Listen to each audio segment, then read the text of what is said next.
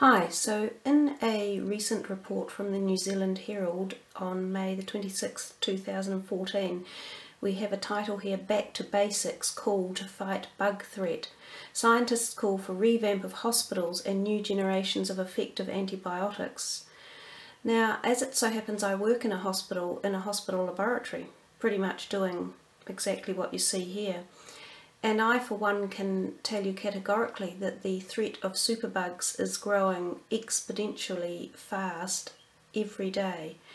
We currently have 4 superbugs at the moment that we're pretty much treating daily on most patients that come in. We're not necessarily treating patients, but we're searching to find out whether or not they contain the superbug and whether or not we can have yet another outbreak. So these are major problems, the superbugs. Let's just go through this article a little bit and read a little bit more about it. Hospital wards need to be redesigned to provide urgently needed defences against the spread of deadly antibiotic-resistant superbugs. That is the stark warning from scientists who say the danger now posed by drug-resistant infections has reached crisis level. It has, believe me. In the long term, governments must encourage the pharmaceuticals industry to develop new generations of antibiotics, said a group of leading British experts. But these drugs will take so long to reach the market that short-term measures must also be introduced to hold back the flood of resistant diseases that now threatens to overwhelm health professionals. The call comes amid growing global concern at levels of antibiotic resistance. A group of senior scientists, including Dame Sally Davies, the UK's Chief Medical Officer, and Professor Jeremy Farrar, Director of the Wellcome Trust, told the Royal Society that the planet faced the prospect of people dying from routine infections because effective antibiotics no longer existed. Changes could be made to hospital wards should they, said, include greater distance between beds, lower bed occupancy rates, improved staff-patient ratios and large openable windows. And we're talking about returning hospital wards to the type we had 100 years ago, said Professor Kevin Kerr of Hull York Medical School. They had huge windows that let in sunlight, people. Sun. We must go back to getting sun on our wounds to help do the healing process. We actually have one of the best healing modalities available to us all free, but we got told to keep out of the sun. So it says here the crucial point of such old school measures is to buy time, said fellow microbiologist. We need to hold back the spread of resistant bacteria while finding ways to persuade pharmaceutical companies to improve their output of new generations of antibiotics, for we are facing a future in which there might be no effective antibiotics left on the planet. This next part is possibly the worst part of all. Kerr said in the near future it is possible that a scratch from a garden rose thorn could become septic. Without effective antibiotics, septicemia could easily set in and result in death. It is a terrible prospect, but a very real one. We are facing a return to the state of affairs that existed before antibiotics were discovered. Resistance to antibiotics arises as a consequence of the processes of natural selection. In a population of bacteria, some are more resistant to drugs than others, and occasionally these resilient strains survive, multiply, and become progressively more resistant to antibiotics. This is how superbugs such as MRSA, that's one of the ones that we check for at work, have evolved.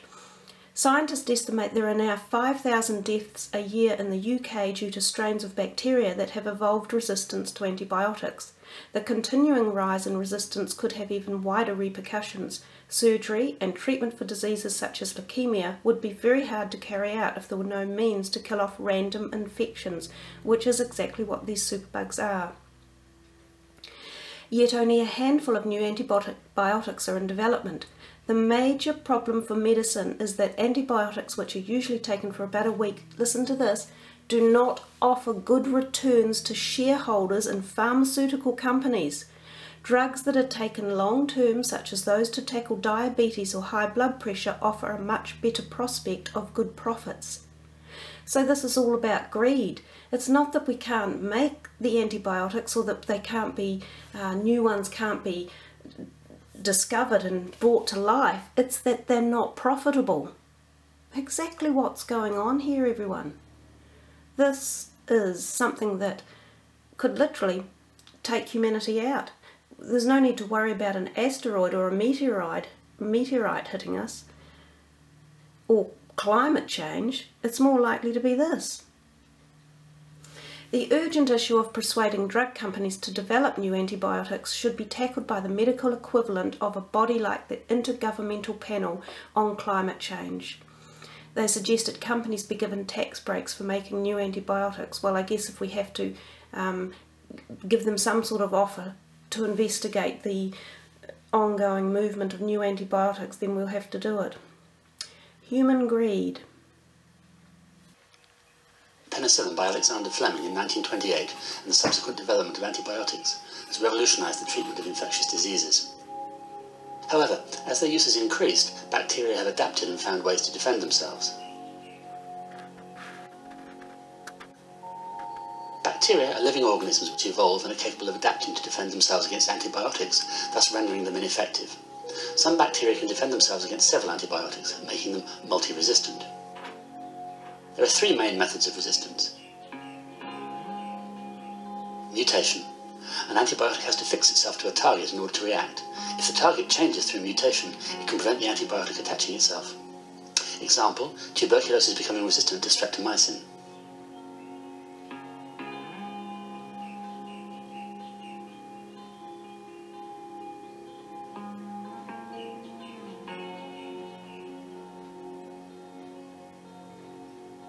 Modification.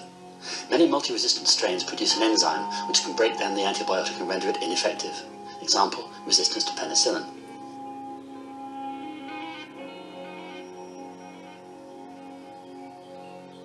Repellents. The bacterium closes the pores through which the antibiotic enters the cell. Some bacteria are capable of expelling the antibiotic by pumping it out of the system, effectively spitting out the harmful element, as is the case with many hospital-generated opportunistic infections. So, ideally, the way to halt the progress of resistant bacteria is to curb the excessive use of antibiotics.